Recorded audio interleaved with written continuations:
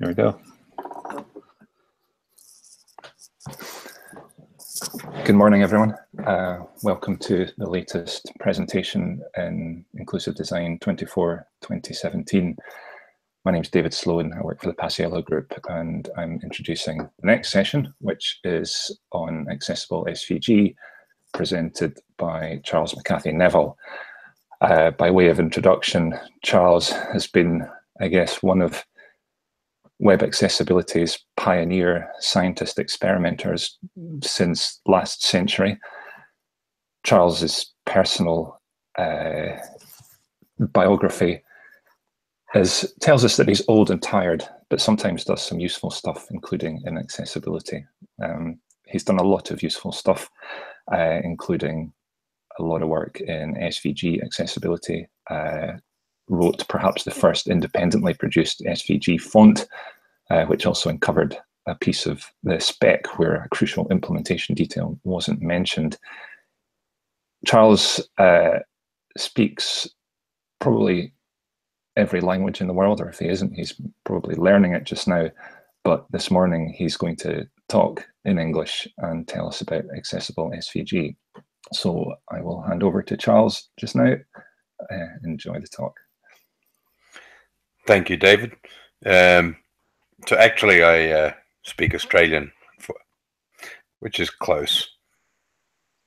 If I could have the next slide and then the next slide, I'm going to cover the SVG past, a little bit about what happened, mostly talk about SVG right now, and then take a tiny peek into the future.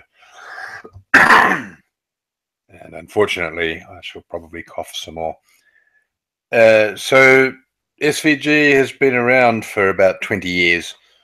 The SVG1 recommendation at W3C was finished in 2001. A lot of that was implemented in 1997, 98 sort of area.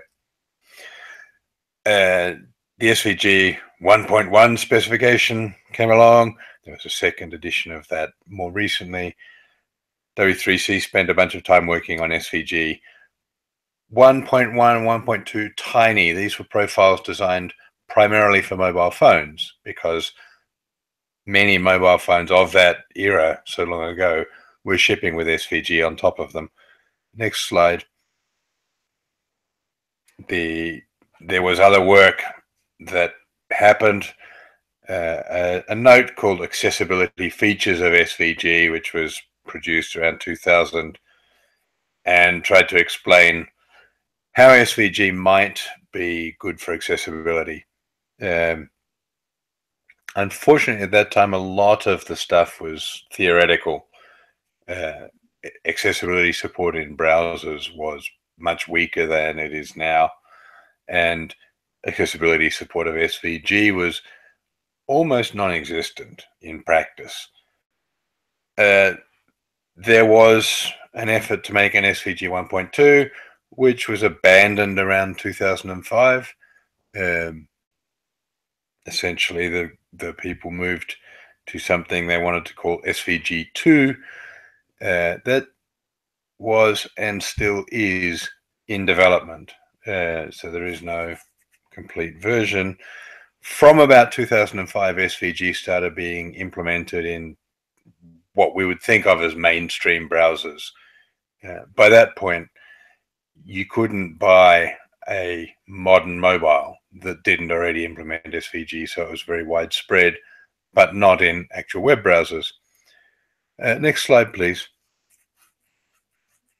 And the next slide. So bringing us to the present, SVG works in browsers.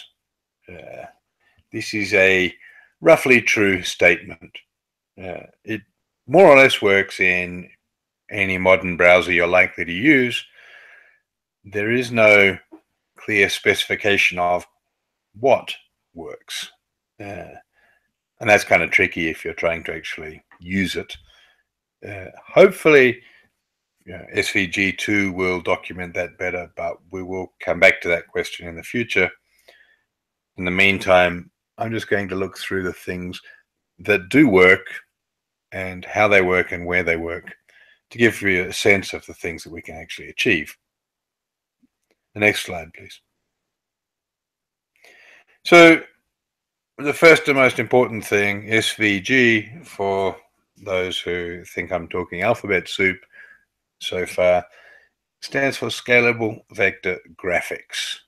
It's a way of making graphics that scale nicely, rather than using lots and lots of different colored dots to fool you into thinking there's a picture.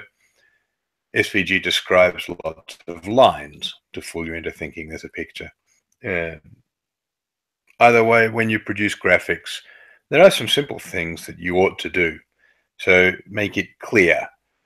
If you could follow that link, please. This is an SVG graphic which was produced and offered up essentially as an example to play with. Thanks to IBM, who have offered a lot of examples, and we'll see a couple more and I'll point to some more things. For those who don't see the graphic, it's particularly interesting. There is a circle, sort of like a clock face, the names of the months around the circle, and lots of outlines of aeroplanes in two different colors. I have been looking at this graphic for about 3 years. I have absolutely no idea what it means, and I have absolutely no idea how to guess what it might mean. This is exactly what you don't want to do. Please avoid producing such graphics. When you use graphics, make them clear to people, because 99% perhaps, or 90-something% almost certainly of your users will look at it and wonder what's going on. If we close that and follow the next link, when you use graphics, the example here is a bar chart. It's a multiple dimensional bar chart, if you like. There are two different categories of bars. So they're grouped broadly, web, phone, and store, and they're grouped narrowly by particular categories within each of those. The problem is, looking at this graphic again, finding what any particular bar means is really complicated. And the main problem is there's just lots and lots of blobs of data. So if we close this and look at the next example, this has the same approach where there are, again, 5 different categories of item: phone, store. The data is, I believe, sales or similar kind of data. What they've done here, though, is use the very simple technique of providing space between each group. So now it's quite straightforward which block is which, and that makes it easier to interpret the data. What goes wrong with this particular graphic is, in a low contrast situation, all of the colors which are used to provide the information, that's color coded, essentially look the same. In a moderate contrast situation, they bleed into each other pretty badly. So although there is ordering used to try and make things clear, it's still quite hard to understand in a low contrast setup, or a situation where people suffer from color blindness. You're likely to start losing information rapidly. Both of those things are obvious problems for any kind of graphics. Nothing magic here at all. If we close this and then move to the next slide, please. One of the things that SVG does allow, and has allowed since the very beginning, is the use of CSS. You can put a simple style sheet into your graphic. I have here a genuine example using SVG elements to write the selectors, obviously. If you click on the link, then you'll see a very interesting image. This is a flowchart from the W3C process document describing how you make a W3C technical specification. Whatever. If you move around and hover over different parts of this graphic, then the CSS that we've used has a very basic means of highlighting which piece is relevant at the moment. In fact, you could tab around the diagram and you'll get the same kind of thing.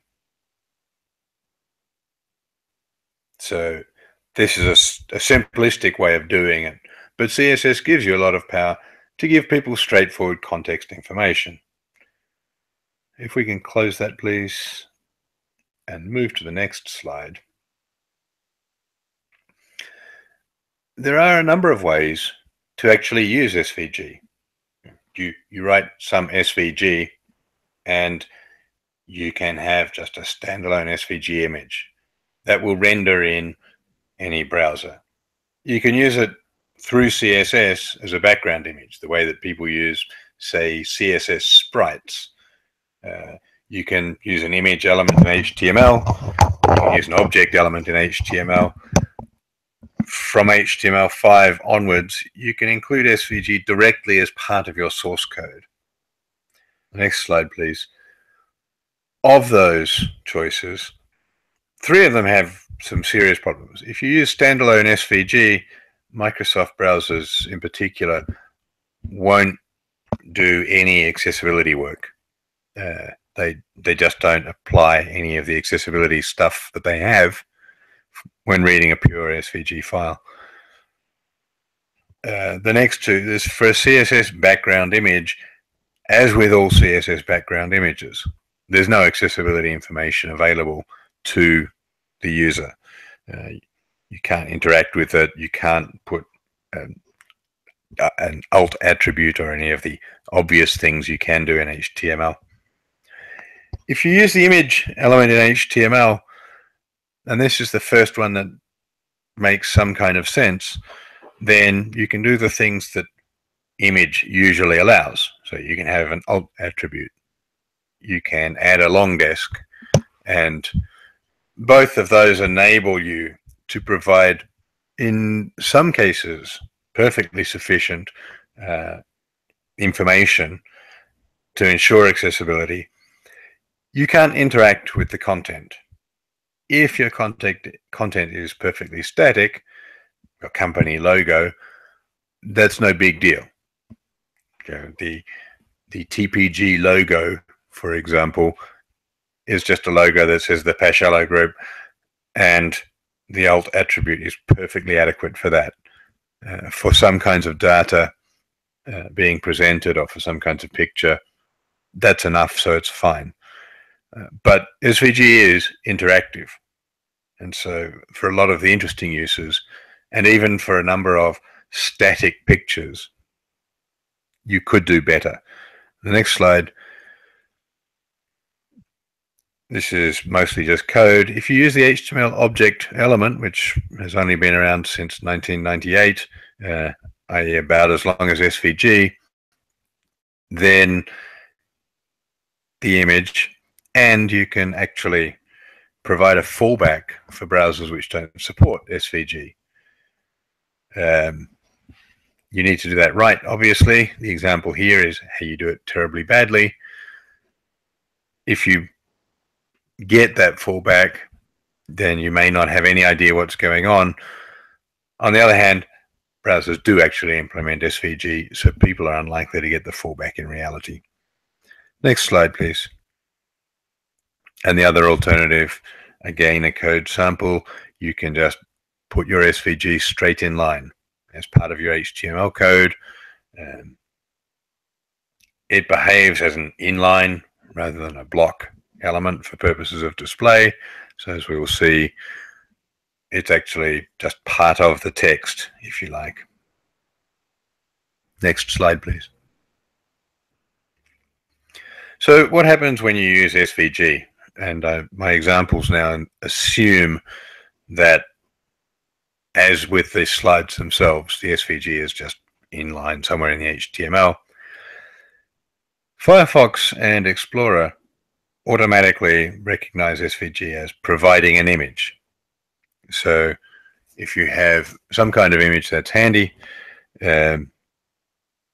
assuming you want people to see that the image is there, it will be announced. Next slide, please. You can do something more than that. You can use ARIA, and you can actually ensure that the thing is recognized by every browser by giving it a role of image. Next slide, please. One of the basic SVG accessibility features is that it has an element called title, and it has an element called desk, which is description. I'll come back to those. If you use the title overall for your SVG, that gives you the ability to provide something like an alt attribute. It's slightly more interesting because in principle it's an element. It's also used to give tooltips. The title attribute the title element can be used anywhere scattered around your SVG. So if you open the tooltips link and hover over the man moving slowly, then there are several different parts of the man. If you move up to, say, his head, and each of the parts of the man has its own title. This is a fairly simplistic drawing. The structure is arbitrary, but it's quite easy to clarify that with tooltips. They are built-in browser tooltips. This is one thing that people can get. If we close this and move to the next slide, unfortunately, this is very limited. The titles are not exposed to any screen reader. The information beyond being put in tooltips, which are controlled by the browser in terms of presentation, the information is not actually exposed. Using ARIA, you can improve on that a little bit. You can actually provide your structure, and then you can use labeled by, so that the SVG image can be explored by a screen reader user in the same way that they would explore a web page, and they can find the names of pieces. Next slide, please. Similarly, there is a desk element for description, so that you can provide a more detailed description of the SVG as a whole, or indeed of any piece of SVG, again enabling that kind of nested structuring. The desk element, however, is not exposed by anything that I know of. So to make it even minimally useful, next slide, once again, you actually have to use ARIA. So here we have another simple image. It's a rectangle. You need to put ARIA described by with a pointer to the thing that is actually being described, the description. Otherwise, it won't be available. When you do put this in, it's presented by most browsers to most screen readers. It goes into the Accessibility API and can be used. Next slide, please. One of the things that SVG provides is a text element. This has been there since the beginning. It has the relatively useful feature that it's presented by screen readers. It's real text, and you just position it, write the text, and it will get read out by screen readers. It is navigable automatically. Next slide, please. Originally in SVG, there was also a mechanism for writing fonts. These don't actually work in most modern browsers. That part has either been not implemented in many cases or removed in some cases. But you can use web fonts exactly the same way that you use web fonts for any other HTML. Those are a very common feature on the web. They're in about half of web pages, so I won't explain them further here. As I said, you can use CSS. There's another trick you can do, which is if you're drawing just plain lines which happen to look like text, and many people do this, unfortunately, then you can put a normal text element in the same place. In the example I've used, if you have a fill of none, in SVG each shape has a stroke width, and a fill. So if your stroke is in none or invisible, your fill is none, then you have invisible text there. And that behaves, this example will draw the text that you want, but there is real text underlying it. Although it's invisible, because there's a picture of text on top of it, people looking at it will see the right thing. You can actually trace over and highlight it.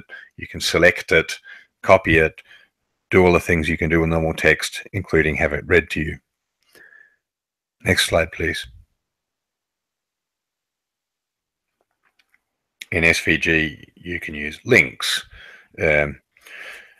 except internal links. They're fairly straightforward. You make a link to something else in the same way as you do in HTML. I've used the old-fashioned xlink : href. You can just use a plain href as if it were a normal HTML link. It works the same. Next slide, please. So in the example you can see here, you could click on the first bit and be moved to the second bit of the SVG. It's very tedious and pointless in a slide. If you click on the explorable link, then I've used both links and a couple of other features so that you can tab through this diagram and actually find out what the links are. You can follow the links from one side to the other and back. Going back to my airline example, this is again a very unclear way of presenting some kinds of information. Making it explorable with links means that people can navigate around it, so long as they don't use Safari, because unfortunately that doesn't work at all. Equally unfortunately, it doesn't work brilliantly well in all browsers. So Focus sometimes follows the links and sometimes doesn't. However, it is a situation that's improving. If you close this picture and go to the next slide, there's a feature in SVG which allows you to create reusable objects. You define a little bit of graphics with an element called defs. Here we've defined a rectangle.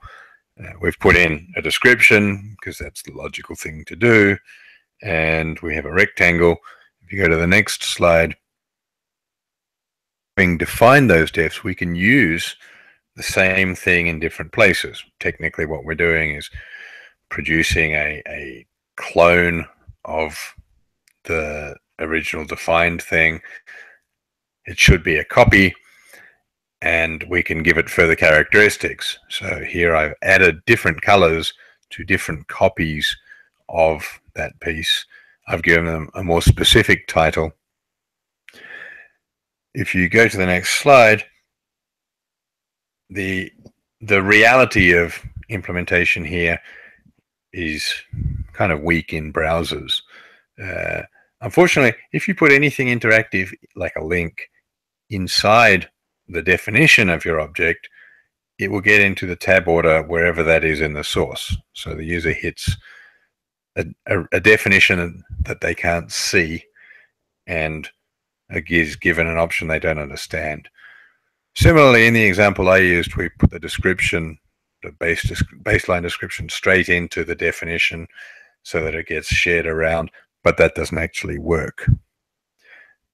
And although in standalone SVG there are ways of referring to things that come from other documents, which enables a lot of reuse and mixing and would enable people to understand different bits.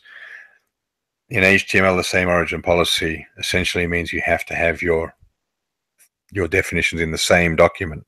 You can't reuse things as easily across different pieces of document. If we go to the next slide, again, we use ARIA to work around some of this. So although you have to repeat your description in some place other than the definition, you use aria described by. One of the nice features is this means you can stack up different pieces of definition. And in this example, I've used one description and pointed to it from two different places. So long as it's not part of the actual definition object, the def sub element, I can point to it from different parts of the same page. Next slide, please. SVG introduced, and all browsers have now implemented support for tab index. This is great. This means that you can use SVG to define, for example, a button. Buttons are rectangular, as we know, so this example has a symbol rect element. By putting tab index 0, you get focus, and that works well. You can put it on anything. You could make it a circle. You could make it a piece of SVG or a part of the element. And the next slide, aria, as we've seen, can be used to make various bits of SVG accessible, but all of aria can be used. So in order to make our button more button-like, as well as giving it focus, we give it an aria role, in this case, button, and then it gets announced as a button as well as being focused. And again, that actually works quite well. So if we go to the next slide, please. Aria and SVG works well as a new feature for the aria that is supported in tools. So roles like button and table work brilliantly. Aria things like flow to don't really work at all. Some features of it work in some browser and screen reader combinations.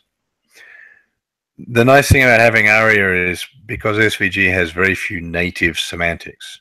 There are no interactive controls like HTML forms. There are no semantics for text. Using aria allows you to actually make those put that kind of information in and make your SVG more explorable, easier to understand, even for a static document, and gives you the ability to provide the same kind of semantic depth that you get in more or less real HTML. Beyond the first title element in your document, browsers use nothing out of SVG natively to provide information. So aria does give you a very big boost in what you offer to the user. The next slide, please. So putting some of that together using aria, if you click on this link, a highly meaningful link, we have here a line graph. This was actually taken direct from a commercially produced library that generates SVG graphs and information. These are charts that were generated originally from a table of data. You can navigate around this chart. You can look at it. It does lots of nice SVG things like enabling you to scale it. But in particular, if you look at this with a screen reader, the underlying information is encoded as an aria table because it's a table of data points. It's a fairly straightforward table, and in testing this with users, we discovered that the table interpretation was actually quite easy to understand.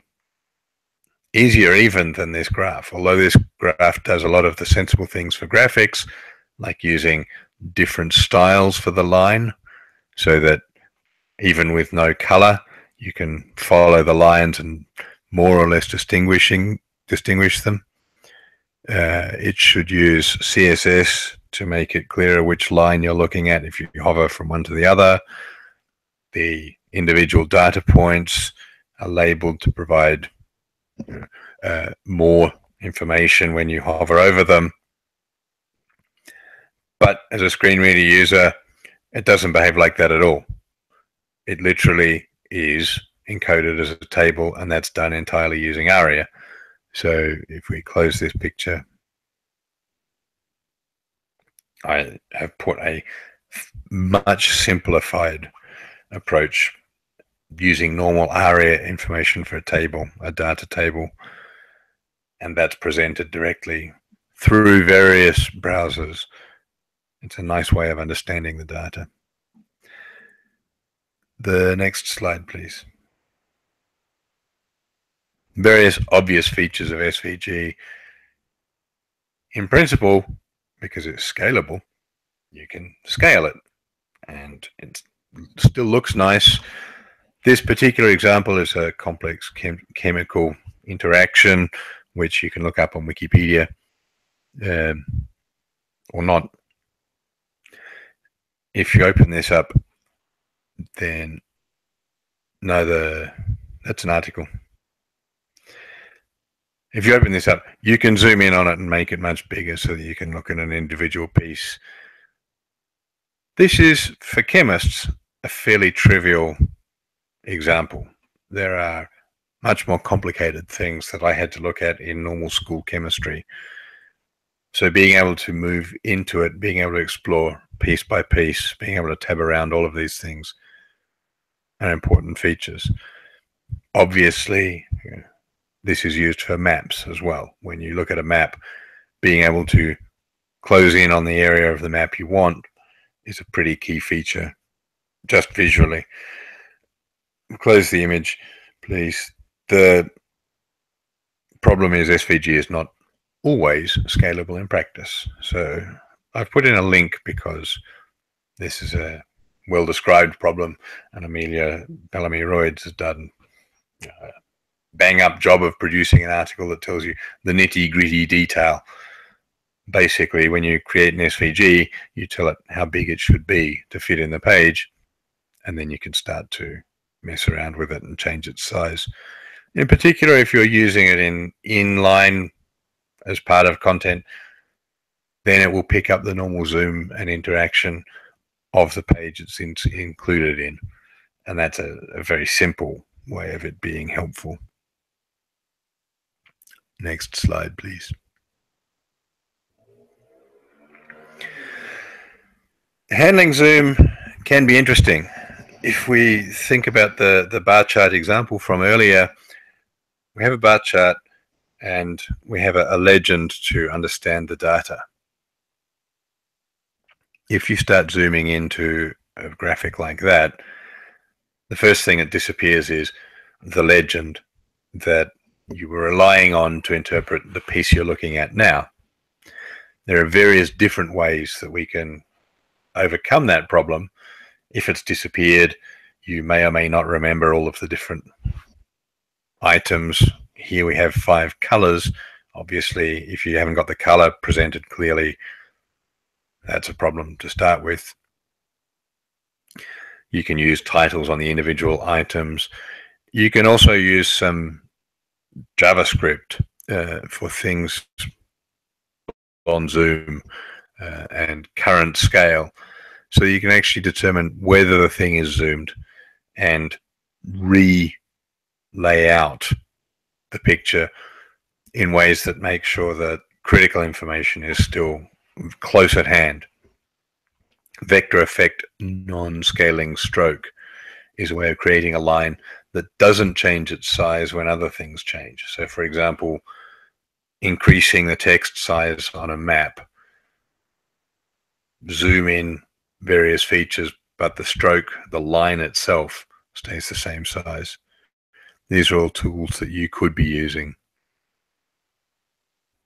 And again, you also have CSS, so you can use media queries to look at the overall size, the minimum width, the screen width, and various other features. There is a logo for SVG that was produced by Doug Scheppers many, many years ago. It's all over the place, so I haven't included it here. And that uses media queries to find out how big it is, and actually quite radically changes the bits of SVG that are presented. It's very simple media queries using display and display none and display to change as you zoom in and out, as you make the logo smaller and bigger, and obviously simplifying it when it's very small means that the pieces are easier to see. The next slide, please.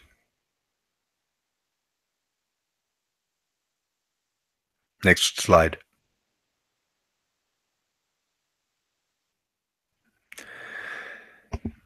So the last feature I'm going to talk about in SVG is animation.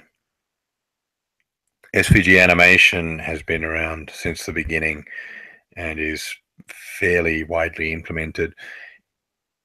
It's handy primarily because it's extremely simple to use. It's declarative. You say what you want to happen and it happens. Animation is only a visual effect. It doesn't change what's in the underlying document. And that's a point I'll come back to. But in this example, we've taken an SVG line and we've just changed how long the line is over time in 2 steps. So animation is automatically calculated. We just say where we want the thing to start, where we want the thing to end, and the browser does a lot of the hard work in filling in all the intermediate steps and calculating so that it moves smoothly. The CSS transformation stuff essentially copied this approach, making it very easy for authors to produce and even automatically produce animations and transformations. Because they're declarative, you can analyze the code and actually understand what's happening in a way that you couldn't do if you used individually created JavaScript, because you can't automatically analyze JavaScript by definition. Because this is regular, you can. If we look at the animation, click on the link, please, the SVG animation here. This is a terrible example. If you click on the heat button, you could tab to it and then click it, or you can click it directly. There is almost no JavaScript involved in this entire demonstration. What's going on? It's a fairly straightforward science experiment that lots of kids are told to do. You get an ice block, you measure its temperature as you heat it up, and if you heat it on a more or less constant heat, here's a Bunsen burner because that's what I had in chemistry. As the temperature rises, the ice block gets to 0, and then the temperature stops rising. And you melt all of the ice before the temperature, or nearly all of the ice before the temperature starts rising again. And for kids in high school class, this seems strange. They think that the temperature is going to keep on going up, and is used to explain scientific principles with which I won't bore you now. If we reload and start this again, and that's only the need to reload the images, hit tab and then hit enter, for example. We have a button. There's a status section here, and that status section changes as the temperature in the thermometer matches what's going on. So there are various ways of understanding visually what's going on. You can see in fairly clunkily drawn animation disappears, how the ice block melts. Changes are not actually calculated by anybody. It's the start point and the end point. So if we close the image, please. And this line example here, that is in fact the red line that's used to show the temperature against the backdrop of the thermometer. If we go to the next slide, there are lots of ways of starting an animation. You can use a click, you can use a time, you can use a date, in fact. You can use the end of another animation. So as with the line example, you can chain several animations together, and the underlying example I've used here does that. There was in SVG an attribute called access key, which was meant to let you specify a key that someone could press, and that would start an animation. As with the current approach of using JavaScript to trap keyboard events, this is problematic for lots of reasons. Plus, it doesn't work because it conflicts with the HTML access key attribute. And anyway, interacting with the web is hard, particularly for keyboard users. If you go to the next slide, this is all the JavaScript that's included in the source code of that graphic. The rest is SVG that looks like HTML and uses animation. And it's really just to use JavaScript so that if someone clicks on a button using the keys that they would expect, the spacebar and the enter key, it will pretend that someone made a mouse click and then send the mouse click through the system. This is the sort of nonsense you have to do when you use ARIA to recreate widgets as well. In SVG, you'll find that that kind of thing happens all the time.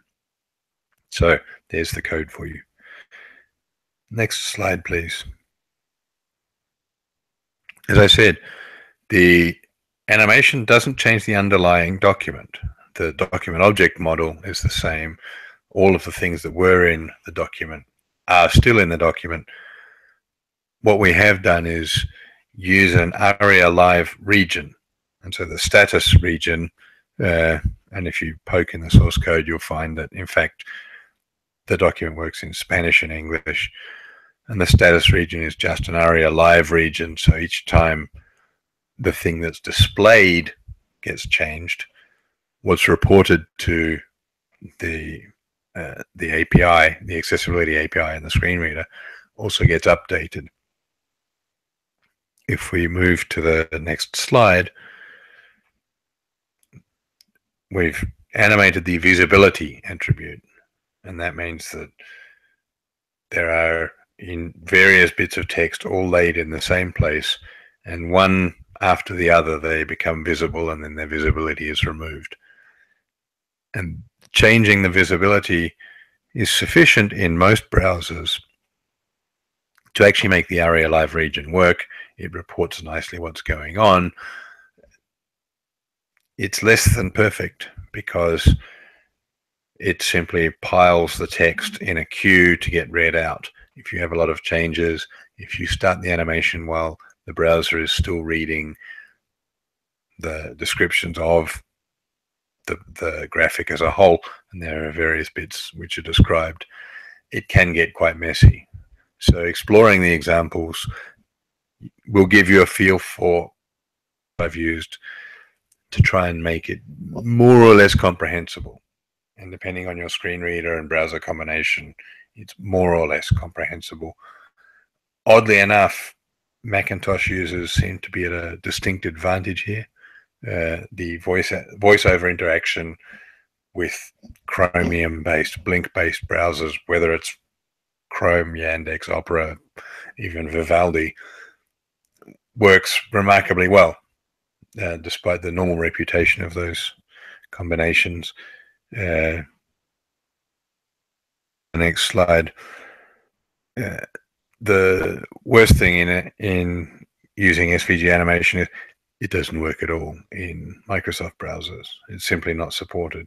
So you have to use JavaScript. And I've provided a link which I suggest you don't follow, but it basically gives you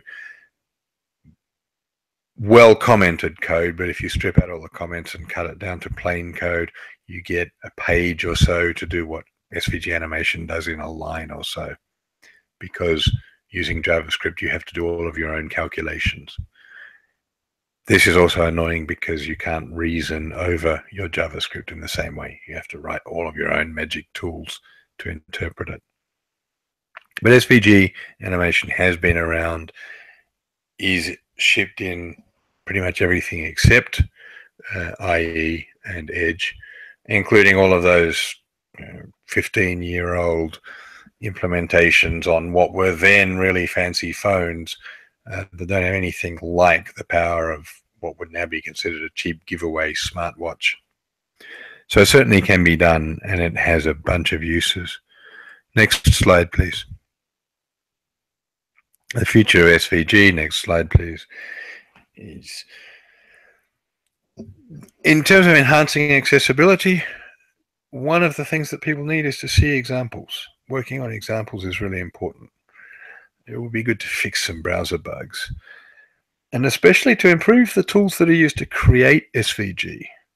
One of the big areas of uptake is data visualization. So while some tools use Canvas or some other kind of magic, CSS background sprites, and produce completely inaccessible data visualizations, there's a lot of uptake of SVG for data visualization. And if only the libraries that people used automatically did the kind of things we've seen here, the web could be a whole lot better. SVG certainly can be improved in terms of accessibility, but in very many ways it can be made accessible today. Next slide, please. So in terms of specifications, SVG2, where is this going to go? And this is essentially a question of, should SVG2 be cut down to just the things that work in browsers today, or should there continue to be development on it? Because there are various other features that people who do very rich graphics want to have in SVG, even if they don't work in browsers. And there's a political argument about which one of these is more important and who's going to do the work. One way or another, we will get an SVG2 specification, and at least one flavor of that I expect to explain what really works today. There's work on SVG accessibility API mappings. This is essentially figuring out how ARIA behaves and documenting it for SVG. This work is done. The same for HTML and various other things. And there have been noises about creating a graphics module for ARIA, being able to describe things that are more common for graphics and have ARIA markup to do that. I've put a link there. You can go and comment on that idea. You can comment on the proposals. There are various different proposals floating around. It's very early stage, and I'm not entirely convinced that it's the right way to be going at all, but further feedback from real usage would be appreciated. Next slide, please. So thank you to, in particular, Leonie Watson, who did a lot of the work on making the line chart into a table. Leonie and Zelle Shell were amongst the people who did lots of the testing for me. People who produced lots of the other diagrams. The source code in here, you can actually take and use for anything you want. It's been cleared through and donated, and I'm grateful for that. Next slide. There are a couple of documents that are useful to look at if you're going beyond this. There's some stuff out there. If you do a search for SVG accessibility, you find a relatively small amount of documentation. You can probably read it all. Please do. But in particular, the ARIA authoring practices, which won't come up as SVG, but are valuable to explain how ARIA should be built so that your interface does what people expect. And there's a wiki that W3C has, which holds a whole lot of stuff. And that could use love and attention. If you get motivated, go right on that. Next. Thank you. As the thing says, there are no stupid questions. It's only stupid not to question. And the GitHub URL there is a repository of examples that you can play with. They're all linked in from the wiki as well. Are there questions? Great. Thank you very much, Charles. Well, there was a question on Twitter from Estelle Whale. Is it okay to put the ARIA attributes on the SVG element, or is it better to put it on the rect element within the SVG? I think that was in reference to one of your examples earlier on. Yeah, that would follow a couple of examples. You can put ARIA attributes wherever they're relevant in the structure. The our ARIA attributes are allowed all over SVG, and they are understood in much the same way as they would be.